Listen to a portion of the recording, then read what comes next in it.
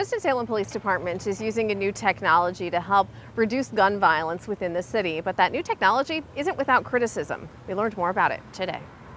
Inside the Winston-Salem Police Department, using this interactive map, investigators say new technology is allowing officers to quickly identify possible gunshots. It will populate on this map when a ShotSpotter alert takes place. Lieutenant Amy Galden is part of the Criminal Investigations Division at the department and is helping roll out the new program, ShotSpotter, a gunshot detection system. On our map, a gunshot alert is depicted by a gun. So when a ShotSpotter alert comes off, a gun will pop up there.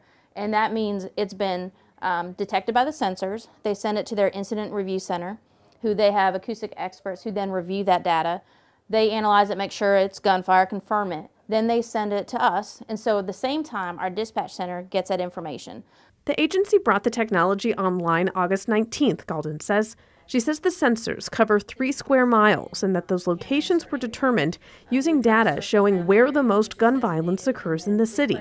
But that is concerning for some. We've seen from other cities that ShotSpotter itself is deployed overwhelmingly in communities of color, which are already disproportionately bear the brunt of a heavy police presence. Dustin Chickarell Baynard is with the American Civil Liberties Union of North Carolina. For community members concerned about this sort of technology and other sort of law enforcement violations of privacy or safety, they need to make their voices heard. The department really did due diligence in researching gunshot system technology and made sure that we made a qualified selection for that technology for the community and looked at the different criticisms, the benefits, the challenges in implementing technology, and ultimately determined that it was a component of our violent crime reduction strategy that we wanted to utilize. Galden says in the first few weeks, ShotSpotter has already been a critical resource for developing leads.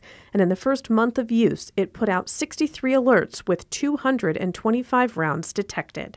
The department tells us they used grant funding to purchase the ShotSpotter technology. In Winston-Salem, Leanne Denyer, WXII 12 News.